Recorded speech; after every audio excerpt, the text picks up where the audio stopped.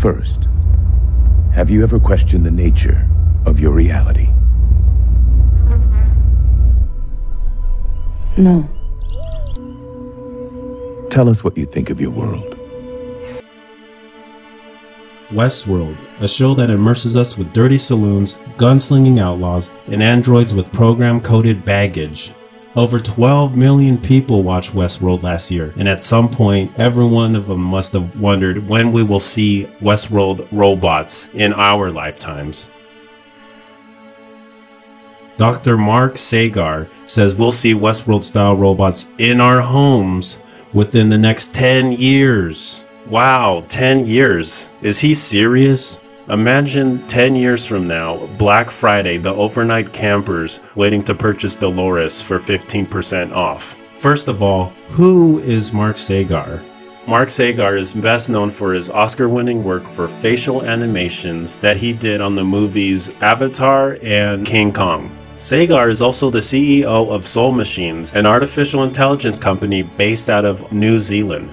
Soul Machines develop avatars that focuses on emotional intelligence. Their avatars can recognize the emotional expressions on people's faces, and these avatars will express differently depending on your behavior.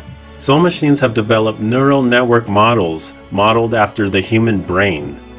And avatars have neurotransmitters and hormones like dopamine, serotonin, and oxytocin. Wow.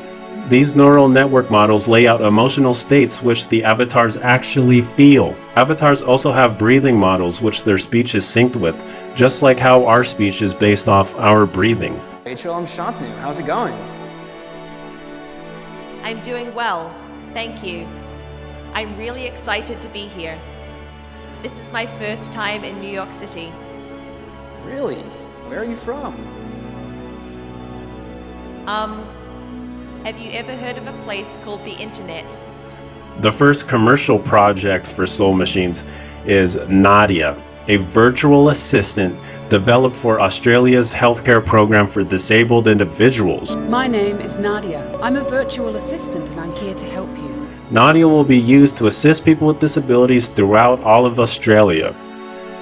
She is voiced by Kate Blanchett. Yes, that Kate.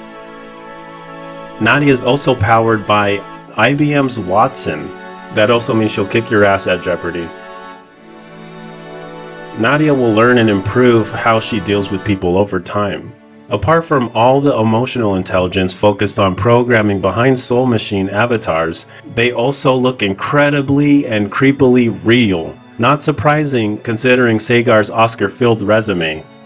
Soul Machine says that they're working on other projects for various businesses, so perhaps you'll come across an emotionally intelligent avatar created by Soul Machines in the near future. I hope Soul Machines is working with Comcast. I think Nadia will do a better job explaining my Comcast bill instead of the people they have staffed. While the avatars and AI developed by Soul Machines are incredibly innovative, they have a long way to go to be at the level of Westworld hosts. Westworld hosts are programmed to perform highly complex narratives and have the ability to improvise when situations deviate from their standard loop. So I highly doubt in 10 years we'll be standing in line for Dolores. I'm sorry to disappoint you guys. Back to Dr. Sagar's prediction.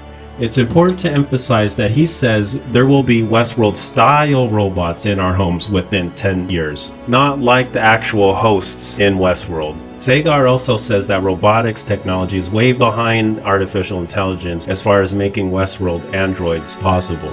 So let's get some perspective.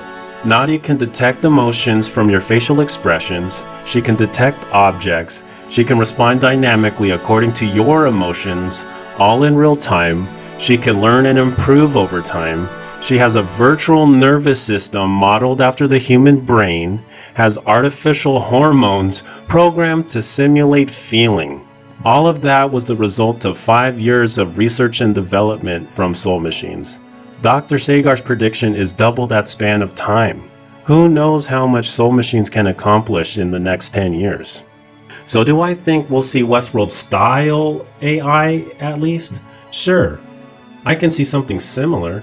Who am I to doubt someone who can develop a virtual nervous system? How will these robots that he's talking about look like in 10 years? And how far behind is robotics technology? You'll have to subscribe to see part 2. But I want to know what you think. Do you think robotics is too far behind AI and we'll only see Westworld-style AI in a virtual setting? Comment below. I am the Oracle, and this is the end of our journey.